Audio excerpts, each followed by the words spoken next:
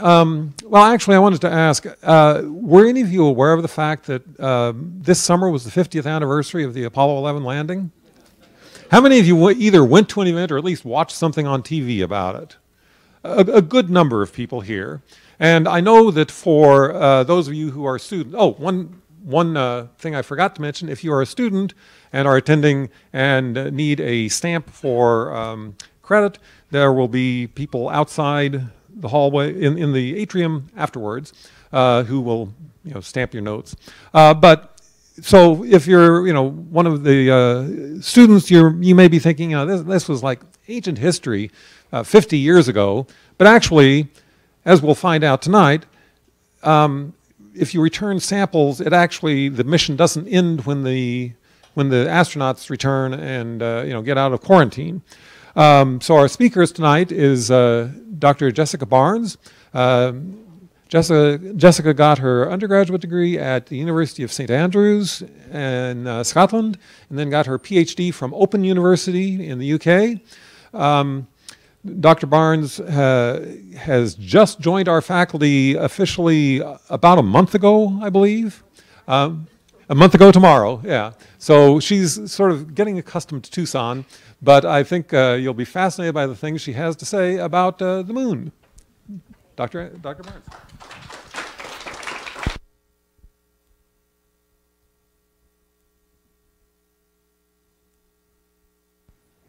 Okay, can everyone hear me? Just bear with me 1 second. Technology. Okay. Oh yeah.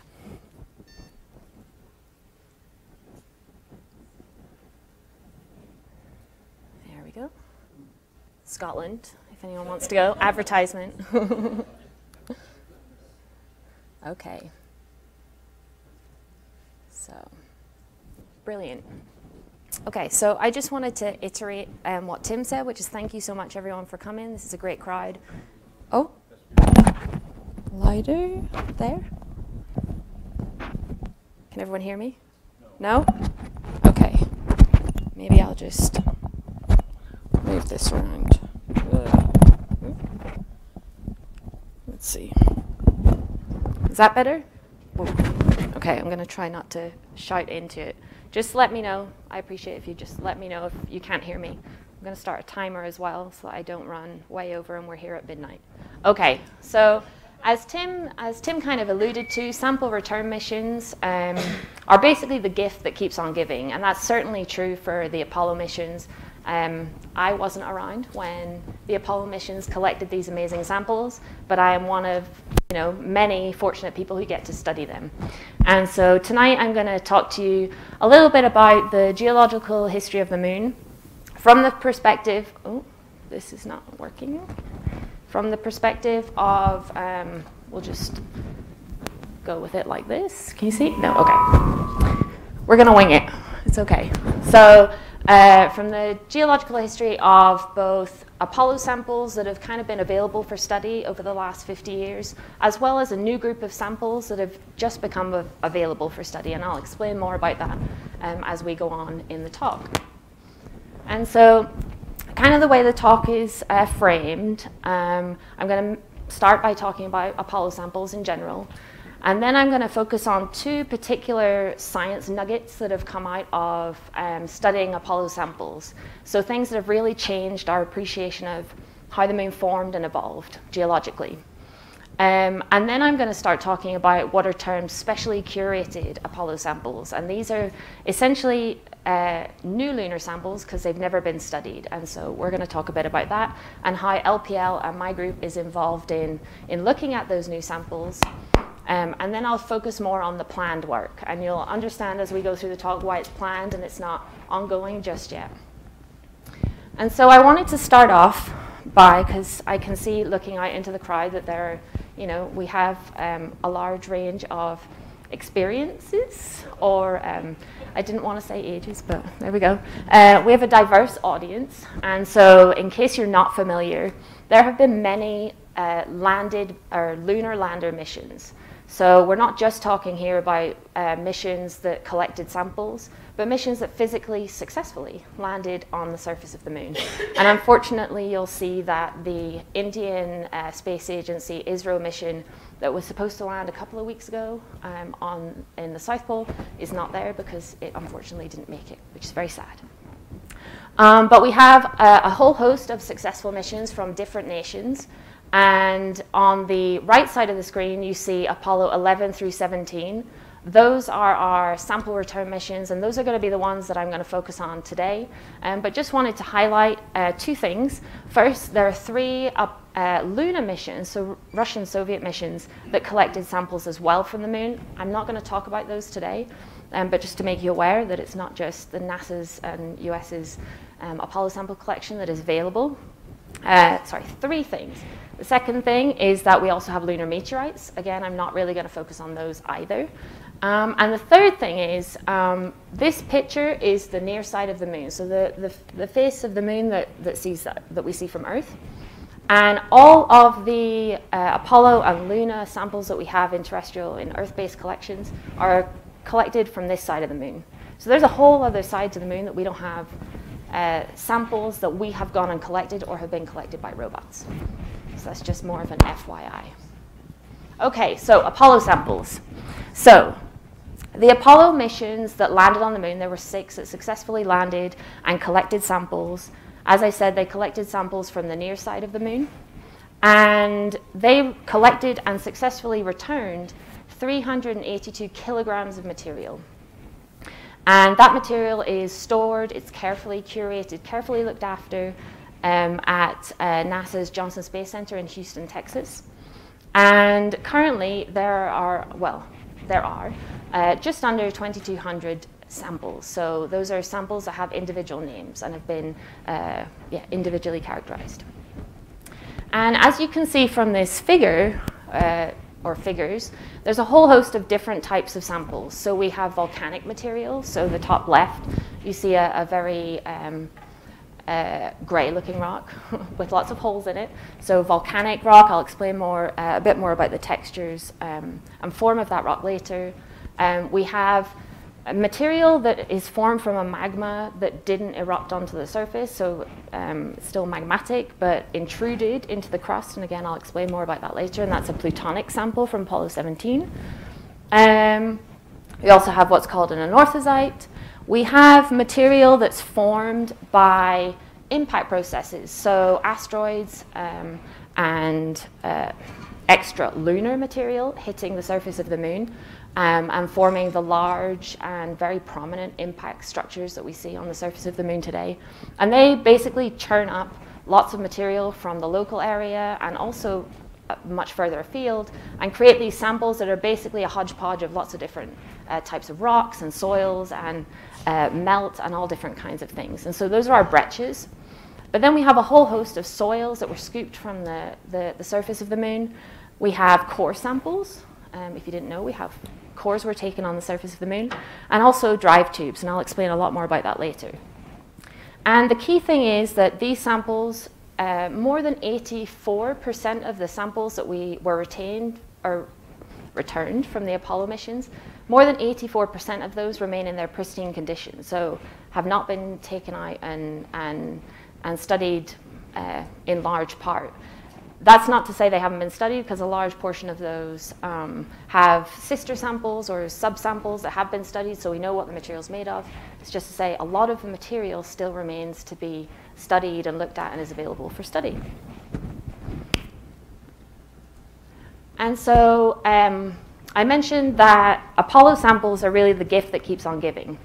And one important thing that we learned from Apollo and from these samples is actually the evolutionary history of the moon. So prior to Apollo, some people, including the very prominent Harold Urey, kind of postulated and believed that the moon was essentially an undifferentiated body, that it was kind of similar to primitive chondritic material, that it wouldn't have had lavas on it, that it wasn't separated into a core, mantle, and crust like the Earth is. But But what quickly became apparent, especially or even as early as Apollo 11, is that, I wish I had a pointer, I'm just going to reach. So even Apollo 11 soils, you could see and tease out, and John Wood was the person who basically kicked this all off, that there are white fragments in basically a dark matrix of basaltic rock and soils and glasses. And there are these white fragments. And those white fragments, as many of you probably know, are a mineral called anorthite, which is a calcium aluminum silicate. And whereas it's very prominent and very commonly occurring on the moon, it's not actually, oh, thank you so much. I was going to have to dance around a lot tonight. Okay, so there we go. And so whereas this mineral is very prominent in lunar samples, it's actually kind of rare on Earth. We don't find it in large swaths and large regions on Earth, only in particular settings like layered intrusions. And so one thing that John Wood, as early as 1970, so these samples were collected in 1969, and as early as 1970, he made kind of the bold statement that in order to create these tiny little fragments, I wish there was a scale bar on here. Oh, there is a scale bar. So those are centimeters. So in order to create these small fragments, he suggested that these must come from a much bigger body, perhaps kind of akin to the kind of sizes that we see on Earth, or perhaps even much bigger. And so he was the first one to kind of postulate, along with another professor of the time, I forget his first name, but Smith is his surname, that perhaps the moon was at one point very early on in its history had large portions of its body molten, so that you could actually create a crust of this material called anorthosite, which just means it's made up of mostly anorthite, this feldspar mineral.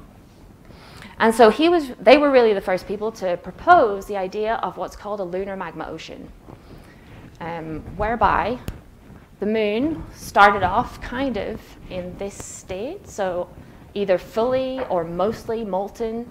And as it crystallized, different minerals would have formed.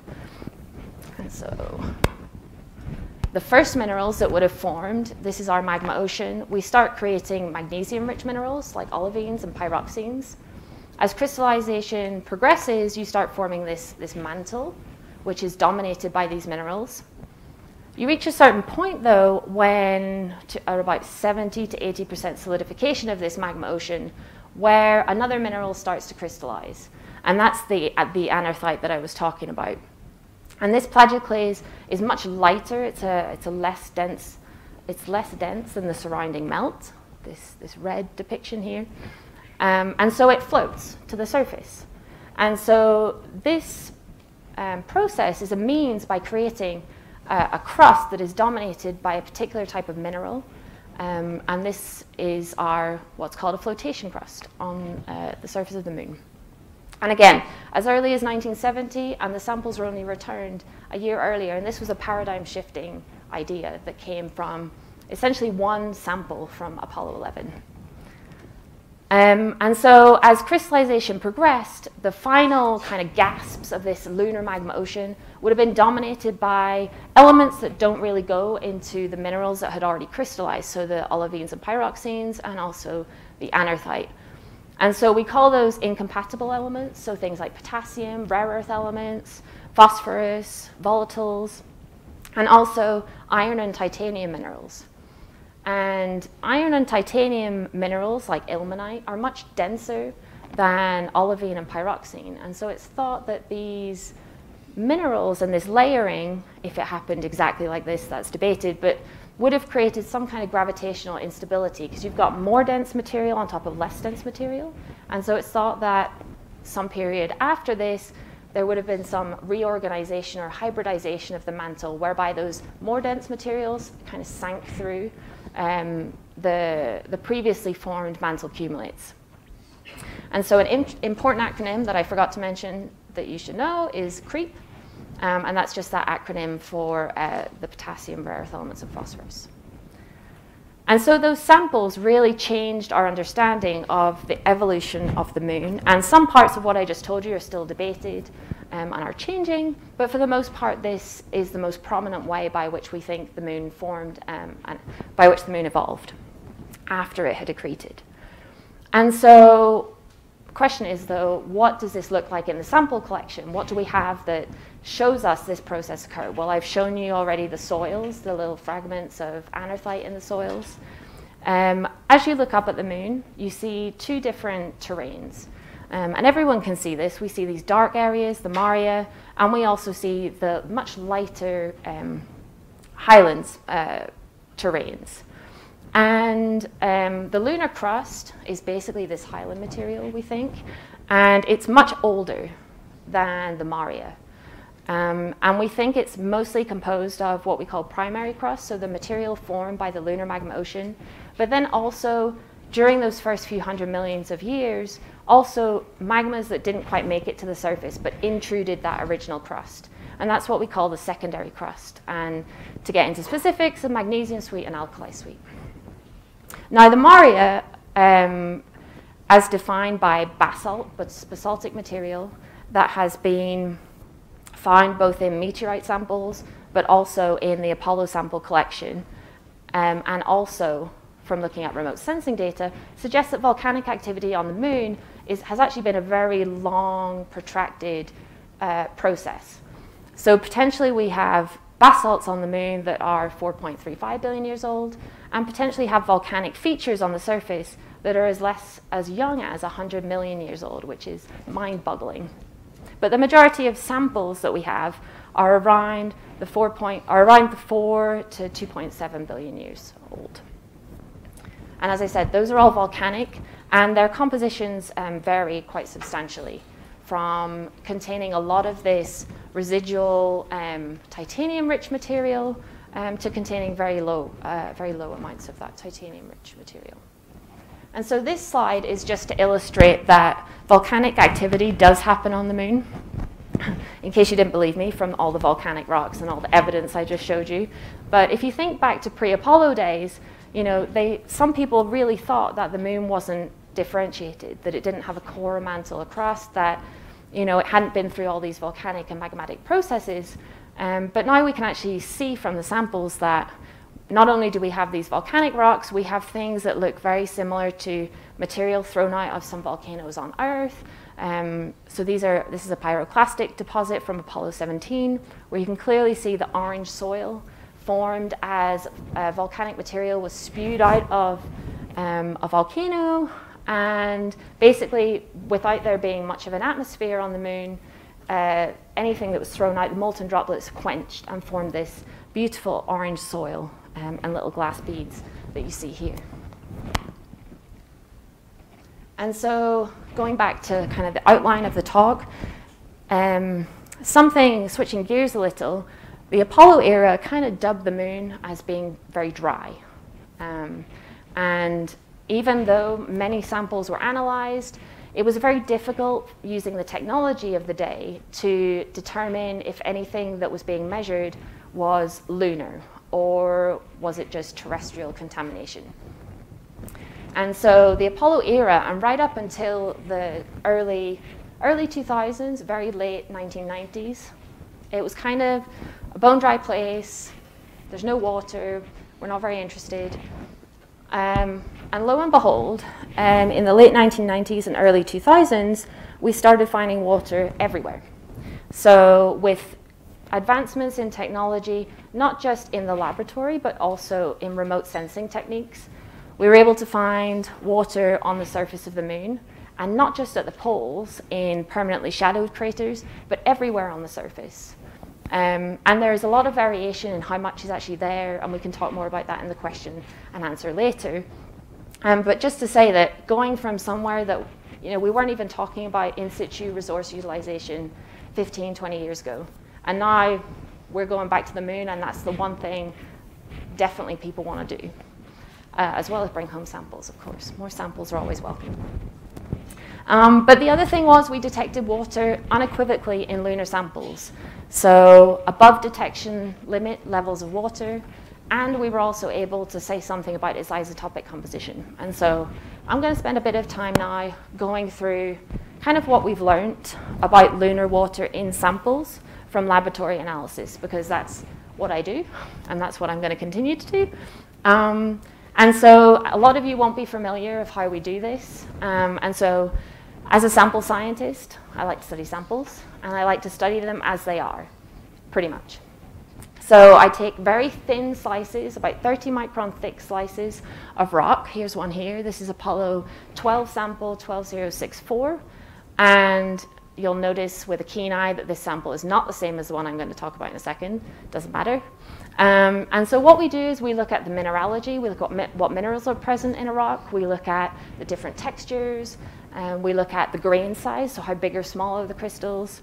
We look at relationships between different parts of the rock, and also between different assemblages of minerals throughout the rocks that we look at, and between different rock samples. And we use a scanning electron microscope to kind of get a good handle on all those things. But we can't measure the volatile contents. We can't measure water with that technique. And so we use this technique to not only look at the textures of minerals, but also to identify minerals that we know might contain water.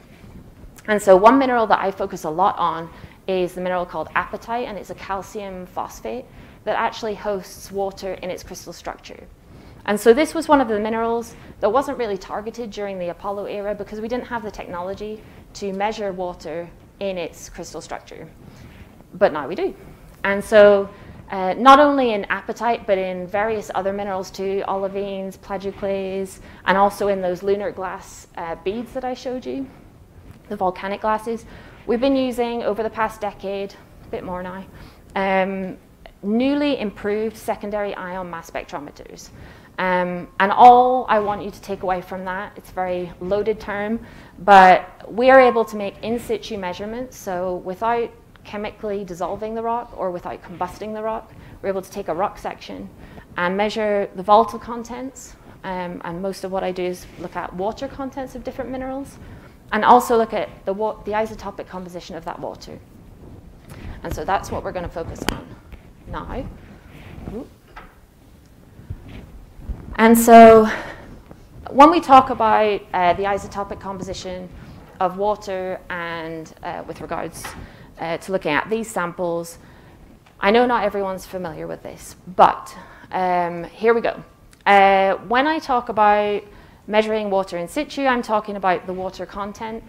We don't always have water as H2O present in a crystal structure, but we use water because it's more easy for comparison between different data sets, different labs, different sample types. So we're going to talk about water in part per million. And then the isotopic composition of water is displayed on the y-axis in all of the diagrams I'm going to show you from now on. And so what that is it's a measure of the ratio of deuterium to hydrogen in a sample versus the deuterium to hydrogen ratio in a standard, which we're calling standard mean ocean water, which has a value of 0. So it would lie along this line here, just above this dotted line. And it's expressed in a per mil notation. And so it's just a much more handy way of expressing the D to H ratio comparison between sample and standard, because these numbers aren't very intuitive to get a hold of. And so when I talk about the different isotopic ratios, anything that kind of lies up towards this end of the axis has a lot of deuterium, and anything that lies at this end of the axis has much more hydrogen. So we would call this depleted, and I tend to call this heavy, but not everyone likes that term. And so there's a lot going on this slide, but we're going to walk through it. And so what we've been doing over the past few years is looking at the water content of that mineral apatite in lunar basalts. And so we've been taking basalts from lots of different missions, and this is a basaltic lunar meteorite, and measuring the water content and its hydrogen isotopic composition in that apatite. All I want you to take away from this is that we have two geochemically different types of basalts. So basalts that have more ilmenite in them, so those are the high titanium basalts, and those that have less, the low titanium basalts.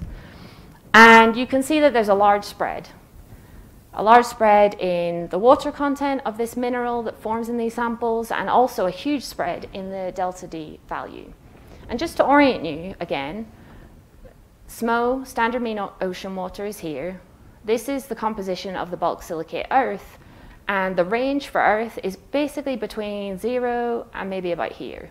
That's the entire range we see on Earth. And then we see this huge range on the moon. So when we started getting back this data, we were kind of confused. I'm like, oh, what's going on? So you have to come up with some kind of way of reasoning how this fractionation in isotopes can happen. And I drew it like that on purpose, because the easiest way to kind of reconcile these values was to start with something that was Earth-like and see what would happen if we started to think about the different processes that could create this kind of fractionation. And so what we deduced, and by we I mean several different workers in different groups, that perhaps volatile loss during the eruption of these lavas onto the surface of the moon, perhaps volatile loss could be a way of doing that, because the moon is a relatively reduced body. We see native iron in lots of lunar samples. It has a lower oxygen fugacity than Earth. Perhaps we can explain this fractionation in hydrogen isotopes by actually losing hydrogen gas, H2 gas, during the eruption process and the crystallization. And so if you do that, then basically what you're doing is you're losing the lighter hydrogen to, well, the moon doesn't have an atmosphere, but losing it to space, and enriching the melt that remains, or the melt that then goes on to form the rock, in deuterium. And so the rock is going to cool, and as it cools, you're going to crystallize minerals like the apatite, which incorporates that very heavy deuterium to hydrogen ratio, that heavy delta D signature. And so perhaps some combination of volatile loss, or degassing as we call it, followed by some degree of crystallization, can give you the systematics of water and deuterium to hydrogen that we see in the samples. And so that was all well and good when we were looking at samples like the Apollo 15 samples and the Apollo 12 samples in 2013-ish. But we didn't have a sample that actually recorded this process. We didn't have anything that kind of laid along one of these degassing curves. And so it was all kind of hypothesis and speculation. We knew that these samples were losing volatiles because if I go back one slide, we see the product of that. We see these holes in the samples. That indicates that gases have been lost from this lava as it's been cooling. However, we didn't see anything that lay along these kind of trajectories until one study which came about and actually did find, so this is the same figure again, but you can see that these points all clearly lie upon a line. And so this study by Tartez et al. Was the first study, and actually to date the only study, that has been able to actually tie down mineralogy in the thin sections with texture. So actually work out which were the apatites that were forming first versus which ones were forming last. And then measure the early ones, the middle ones, the late ones, tie the mineralogy, the textures to the isotopic compositions, and find that the apatites that were in a textural and mineralogical setting that indicated they formed early had the least fractionated values and highest water contents, and the ones that formed later, as indicated by the minerals around them, had the highest delta D and the lowest water. And so that was really an indication that, okay, maybe this process does happen, and we're actually witnessing it in this sample. And so as part of my PhD thesis work, I took this a step further and wanted to really understand, okay, the basalts have been forming, and most of those rocks are about 3 million years old, the ones that I just showed you the data for. What about samples that form much earlier? What about samples of that secondary crust? And so I studied this sample, 78235 and 76235. This is a tructolite, so it's made of olivine and anorthite, and then this is a norite, which has basically pyroxene and anorthite. They're very old samples, and I did the same thing. I measured the water content and the delta D value, and the I forgot to mention that the samples in this study by Tortes were crete-rich basalts. So they had a lot of those incompatible elements. And so those samples are here. And most of what I was looking at is in here. And so I'm just going to blow that up for you so you can see.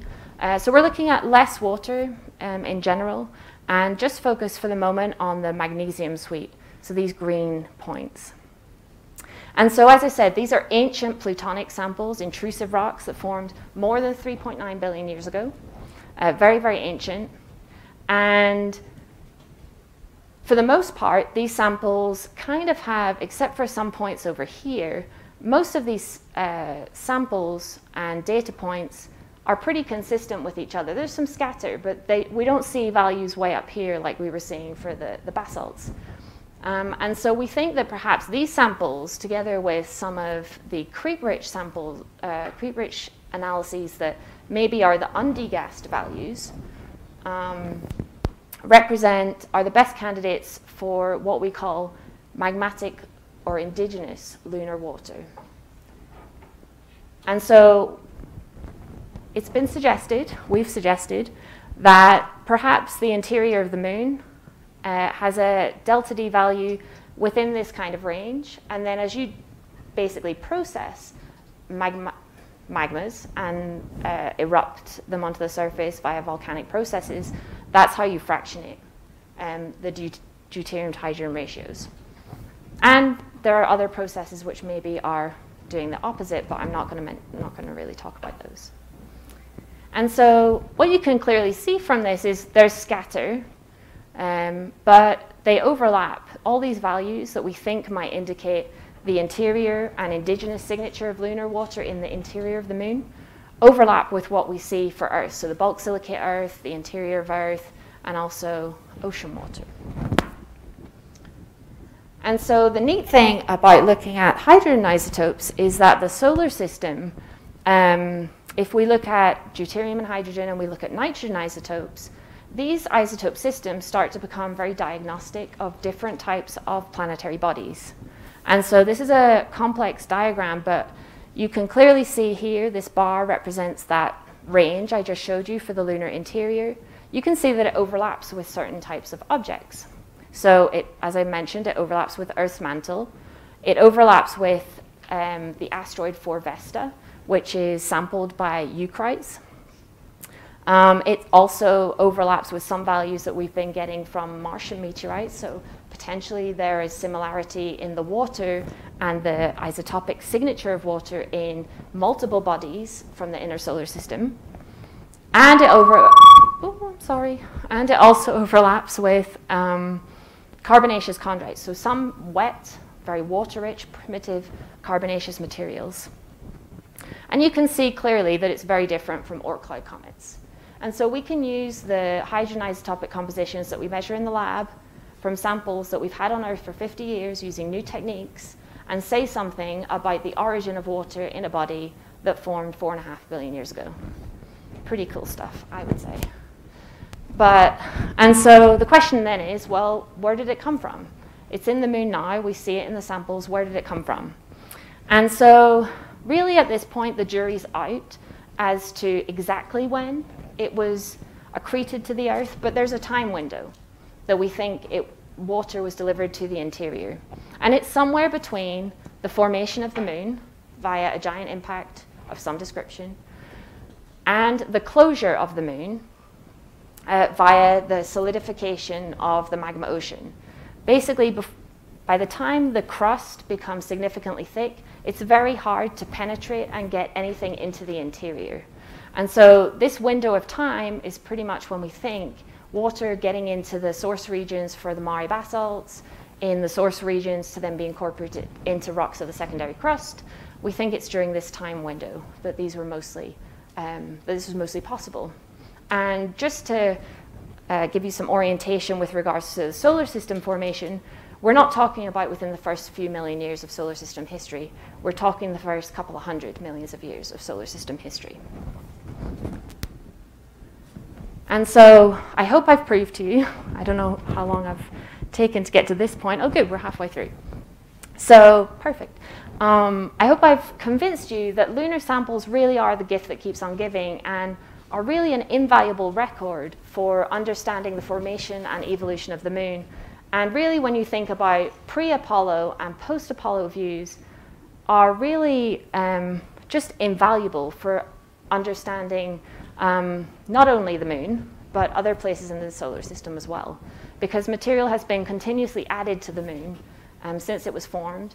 And I'm not really going to talk about the surface samples and the breccias, but I did mention they were formed by impacts, and it's not just lunar material that we find in there. And I'll leave you with that tantalizing pic. And now I'm going to move on to specially curated, unstudied Apollo samples. So all the samples that were on the previous slide have been studied or are actively being studied and are available for study. And they're mostly stored, well, they're all stored in nitrogen, pure nitrogen cabinets. And they're all stored in the same way. They all come into contact with the same materials. And they're processed. And if someone wants to study them, they can apply to study them. However, there are a group of samples for which that's not the case. And they've basically been locked up, or locked away. That's a nicer term. They've been locked away since 1973 and have not been studied. Some of them have not even been opened. So this sample here is a core sample from Apollo 17. It's vacuum sealed. And that seal has not been broken since it was sealed on the moon. And so it's not even been X-rayed. Like, we have no idea what's in there. It's great. And there are two other samples like that. I'll explain a bit more if I have time later on about that, those types of samples. We also have samples that are stored in helium. So these samples were brought back. They were opened in a helium-purged glove box and were subsampled. And then some of the subsamples were then stored in helium and have been that way and continuously stored since they were subsampled. And then there are other parts of the subsamples that have been stored conventionally. So you have this nice suite of samples that some have been stored in helium, some haven't. A comparison study is beckoning. And so I'll get more onto that. And then you've got a subset of samples that have been frozen. What happened? Did anything change? No. There we go. And then you have a subset of samples that have been frozen. So again, these samples weren't frozen necessarily on the moon. They were brought back, they were photographed. So an example of one is here. This is a rock sample from Apollo 17. And these are all from Apollo 17, by the way, all the frozen samples. And they were brought back, studied a little bit. And by studied, I mean they were photographed a little bit. And then they were put in stainless steel vials, in Teflon bags, in stainless steel bolted containers, and put in a freezer since 1973. And they haven't been studied. And so it being the 50th anniversary, I guess, and this new wave of lunar science and new technology that's available to us, NASA fortunately had the foresight to store all of these samples away under different conditions. And it was last year that they announced to the community that there was an opportunity to study these samples using new technologies. But the caveat, or the, I guess, condition was that they had to be studies that couldn't be conducted on the samples that were already available. They had to be unique to the samples and had to be, in some way, you can imagine, related to the way they were stored. And so this program is called the Apollo Next Generation Sample Analysis, because we're in the next generation of sample analysis. We've got new techniques, new technologies, new ways of doing things that weren't available 50 years ago. And so we have been fortunate enough here at LPL to be one of the selected teams, and we will be studying the frozen rock sample that was brought back, 71036. And I would have liked this talk to be more about where we're at the moment with regards to the program, but we haven't got our sample yet, so we're still waiting with bated breath. But hopefully I'll be able to tell you more about our actual results in the future. But I'm going to tell you what we plan to do, and then some exciting developments since we were selected. And so I forgot to mention that these samples have been frozen at minus 20 degrees C. Different soil samples have been stored frozen, and then also this rock sample. And so we elected to study this rock sample, 71036, which is from the Apollo 17 mission, as denoted by the 7. And this is a lunar reconnaissance orbiter map of the Apollo 7, part of the Apollo 17 landing and traverse site map. And so you can see, hang on, I can't see it. Oh, there it is. You can see the landing module is here, the flag is here, and Station 1 is where our sample was collected on the rim of this crater called Steno crater, and this smaller, I guess, secondary crater. And so this is an image before sampling of where the samples were taken at Station 1A by an astronaut. It's crazy, on the moon. And these samples, I get giddy, and like, I've been doing this for a while. And these samples were collected from this boulder at the Apollo 17 Station 1 site. And here's our frozen sample. And it was collected with 3 other samples that have not been frozen. So collected from the same boulder, we have a set of 4 samples that were all collected together. One has been specially curated, and the other ones have not. And so what we decided to do as part of our study is compare the frozen sample, 71036, with these other 4 samples that have varying masses. Those are the original masses. They've gone down a little bit, except for this one, which remains 100% pristine because it's been frozen. Okay, and so I've called these basalts the Steno crater basalts because they were collected from the edge of that beautiful little crater. And so these basalts are fine to medium grained. They're vuggy. They've got lots of those vesicles and pore spaces, which kind of indicate to us that they've lost gases as they've been erupted onto the lunar surface. And they're high titanium basalts. As I said, they're all vesicular, but they have varying vesicularity, as can be seen from photographs. So none of these samples have been sort of X-ray imaged or anything. We have no idea what the interior distribution of vesicles and bugs looks like. And as noted in some of the earlier work and the initial characterization, so just the photographs, you can clearly see minerals that crystallize from the outside of these bugs and void spaces into the middle, which is super interesting. The samples themselves contain a whole host of different types of minerals, and really just wanted to point out that they contain apatite. So that's the mineral that I basically study and look at. But part of the team are other collaborators who will be looking at the other minerals in there as well. So our group will be looking at very, very late stage glasses. So as these rocks crystallize on the surface, the very, very last thing to form basically quenches and forms a glass. And so we're going to be studying the glass, the apatite, and we're also going to be studying any melt inclusions, any trapped pockets of melt, as basically the main minerals in the sample we're forming. Another group are going another person within our group are going to be studying more of the pyroxenes and any olivines that we find in the samples. And that's just kind of a tangent because I'm getting ahead of myself. Just to mention that those minerals exist in the samples. These samples their ages are not well constrained. One of the samples, 71055, has a crystallization age of about 3.6 billion years old, but we don't know what the ages of the other samples are. It's possible they're all from the same lava flow, but we don't know until we date them. We also have no idea of what the exposure, I hope you can see my computer's not blocking that.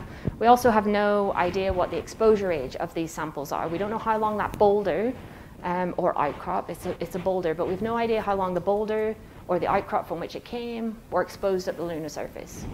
And that's super important to know, and we currently have no information on that.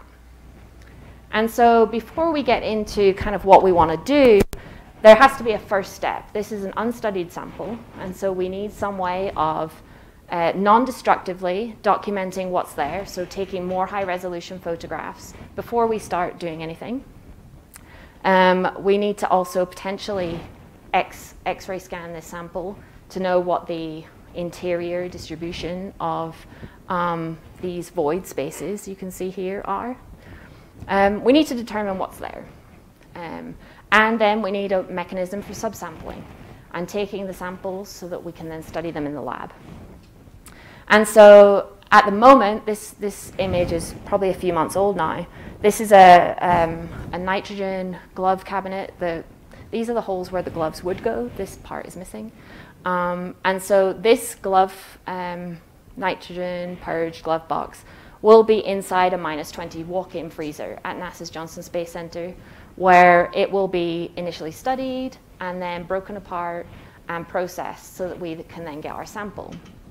And so all of this initial work, which does involve some sample processing, is called preliminary examination. And we're going to be involved in actually looking at this sample for the first time. We just don't know when. It's going to happen. We just don't know when. And so the objectives of our study are kind of fourfold. And so I mentioned that we're comparing a frozen sample with unfrozen samples. It seemed like a natural thing to do when we looked at the call. And so we want to compare the isotopic composition of water and the abundance of that water in different minerals and glasses between the four different basalts. So between specially curated frozen and conventionally stored samples. We also want to look at how different sample preparation techniques can influence, or maybe they don't influence, the amount of volatiles and its isotopic composition as measured between the different samples. Ultimately, we want to determine the volatile loss history of the basalts and what that means for the Apollo 17 site and its evolution, and to define the eruption ages and exposure ages for these basalts. So we want to do a two-pronged approach where we want to look at the effects of curation activities that were basically created in the Apollo era 50 years ago, see how well they've held up, and see if we need to make any tweaks to that. And then also, really for the first time, thoroughly characterize the volatile evolution, the mineralogy, the textures, and the ages, all coordinated in a set of lunar basalts. And so we kind of broke this down into several different research tasks. And the first is to, as I said, look at the textural, geochemical, and isotopic compositions and make analyses of water-bearing minerals and glasses within these samples, from minerals that we know crystallize really early on and don't contain much water to those very late-stage glasses. And then even look at the minerals that have been forming inside the vesicles, which are forming at the very last stages when, or at least when these basalts we know were losing gases. We also want to better understand in 3D how the vugs and vesicles are distributed within the samples. We don't have any 3D information, and that's really important for understanding the vesiculation history, the volatile loss history, and also understanding we end up with a really tiny, very tiny slice of the larger material. So the bit that was knocked off. We end up in the lab with a very tiny piece. We want to know kind of as large a scale as we can, which is the hand specimen. We want to know what that looks like in 3D in terms of mineralogy and also vugs and vesicles. And then, of course, the last thing we want to do is do a really good job of the chronology. And so I've talked a lot today about water and isotopic composition and its importance for understanding geological processing on the moon, volatile loss, water, and also the origin of water and other volatiles in the solar system, but we've been talking today about the moon. And so there were several reasons why this group of basalts were kind of attractive to us, and that's because the high titanium basalts in general have not been well studied for their volatile signatures. In part because this is a very new field. You know, the first water detection in a basalt was only made in 2011, so we're still a pretty young field. And so these red diamonds represent all the data currently available for high titanium basalts. As you can see, there's a large spread in the isotopic compositions, and we don't really know, because we have a lack of textual context, if that is indeed related to H2 loss. We think it is, but no one has done the detailed study like what Tartez et al. Did on the Crete basalts. No one's done that for high titanium basalts. And that's kind of our motivation for this study, is to do that. And while we're doing that, while we're doing the hydrogen isotope composition, we're going to be obviously comparing differently prepared samples and also the warm or conventionally curated versus the frozen sample. So we kind of get double the bang for our buck with the first task. And then, as I mentioned, we're going to be looking at the 3D distribution and mineralogy of the samples in their bulk specimens. And then if we're able to, we also want to look at any minerals that are projecting into those void spaces, and potentially any coatings that have been deposited within those voids and vesicles as the lava has been cooling on the moon's surface. And all of this is very fundamental to understanding how these samples were placed on the surface of the moon, and ultimately for understanding the full evolution of each of the samples. And lastly, we want to, as I mentioned, only one sample has been dated, and it was quite a while ago. And so we want to also get precise ages for these samples, so we know when they formed, and we can place them in the wider geological context of the moon and its evolution, and also understand when these samples and how long have these samples been exposed to the harsh environment of space.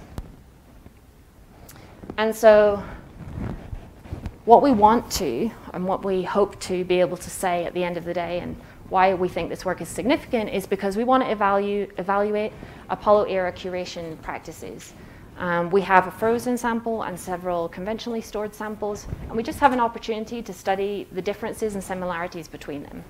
If at the end of the day we find that curation practices and sample preparation techniques have no effect on what we measure in the samples, that's really important to know, because no one has ever done this study before on a sample set that's been available for 50 years. And so this is really an invaluable question and thing to go after, even if it comes up with a null result.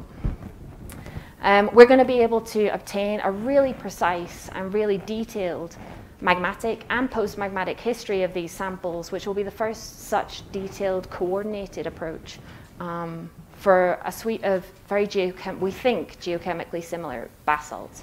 Remember, we don't actually know the chemistry of the frozen sample because it hasn't been studied. And ultimately, we'll learn about the full geochemical history of the samples. And so, hang on a second. Okay. Oh, I don't really have time. I'm going to leave you with a video. If you want to ask me anything, I've got lots of backup slides in preparation. I'm going to see if this works, because I want to leave you with, stay tuned. Wait a minute. And here are the astronauts actually chipping our samples off the boulder at Apollo Station 1. Oh, you can't see it. Oh my goodness, no. No, that's too tight. Let me get that other. No. Okay, bag Bert. 476 Is Bert still here? is the rock sample with a little bit of the soil near it. Okay, I promise it's But happening. chip off the rock, I'm going to turn my screen. and it's the Can everyone see? No, you can't. It's happening. I promise they're doing it. So with that, I'll take any questions. there's the other chip. It's okay. They can kind of see it. Do you want to come down and we'll play it during the Q&A? Yeah, thank you. Got it. Okay. I'll mute it. Okay. Now, you think you can chip off the other? Bert, can Okay. you try and get it on to play in the background? Okay, so we do have time for a few questions. Do you have a microphone there? Couple of technical issues. I noticed on your charts that on your isotope charts that tritium was conspicuous by its absence. Is there a reason for that?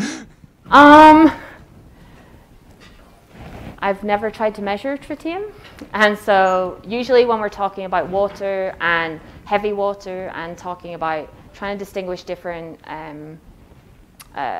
signatures for water, it's usually the deuterium to hydrogen ratio. I've never heard anyone talking about tritium, and I imagine it's very hard to measure with our current techniques because there's not a lot there. And so we have a hard enough time measuring deuterium sometimes, which you could probably deduce by the different sizes in the error bars that were on most of those plots. When you're getting down to low water contents and also the very low D to H ratios, yeah, it gets really tricky even to measure deuterium, so I don't think tritium is on our radar. Other questions?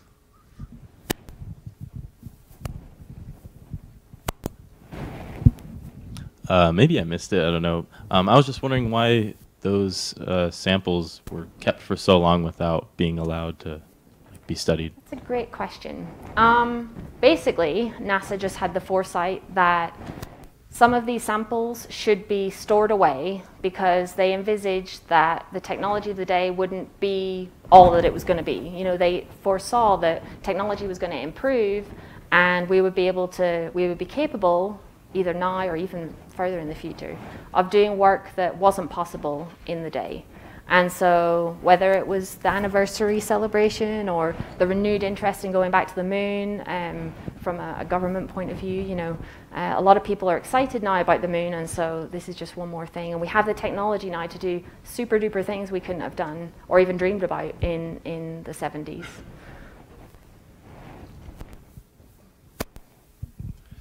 Does your study on the different curation storage techniques have bearing on the next time we go back to collect new samples? Great in question. 4 years? Great question. And I was getting carried away, and I forgot to mention that. But that's the idea. You know, if we do see differences, or we can, you know, say something that, you know, perhaps everything needs to be frozen, or, you know, say something like that, it will have to be taken into account. And we're thinking even in relation to OSIRIS-REx samples, you know, we want to preserve volatiles in their condition. We want to make sure what we're measuring is lunar. And so if there is any discrepancy, we'll have a conversation about that. Yeah, thank you. And if there's not, we know we don't have to spend money to... Exactly, and that's the upside. That's why a null result would be great, because, you know, no one's done the study before. We don't know the answer to that question, so yeah. Oh, no, I'm loud. How do they determine which, like, where they take the samples, like which boulders, like where on the ground, like how do they determine which rocks to take samples from? That's a really good question. And as far as I know, it wasn't as well defined back in the Apollo era as it would be today. Like today we have the resolution and imagery where we can even tell boulder tracks. We can tell where on a crater or where on a you know, a hill or a mountain a certain boulder came from. That resolution wasn't available in the Apollo days. And so whether they knew exactly which rock to go to, and I know a lot of the sampling that was done was opportunistic. Like you may have heard about Apollo 15 seatbelt rock and that kind of thing. You know, some of these things were just done on the fly.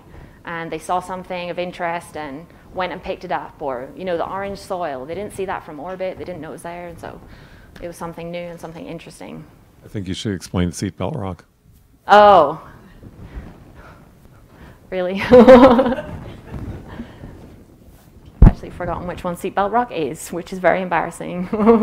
Well, but the basic story was that they'd been told that they were done. Oh, yes, sorry.